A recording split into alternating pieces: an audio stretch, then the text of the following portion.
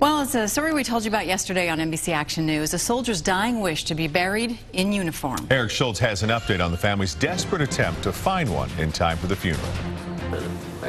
This is the most recent picture of Brian High, nicknamed Bebe by his family.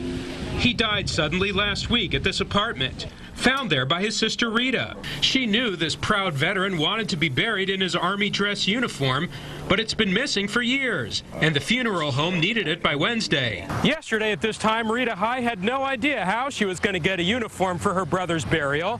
Today, the answer came here at Fort Leavenworth. Enter Major Bart Ranson.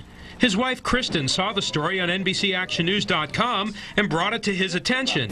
He then contacted us. This is so simple. This is what I consider ARC, act of random kindness. Major Ranson bought this dress suit for Brian and spent the day making sure all the right patches went on it. He studied Brian's discharge papers and did some research to make sure he got everything right. Leavenworth merchants gave Ranson some items free and others at deep discounts. Thank you so much.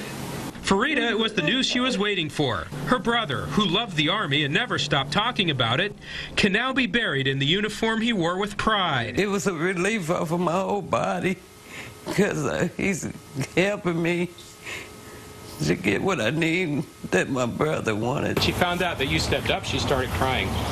She wasn't the only one. Stepping up to make sure a fellow soldier gets the burial he deserves.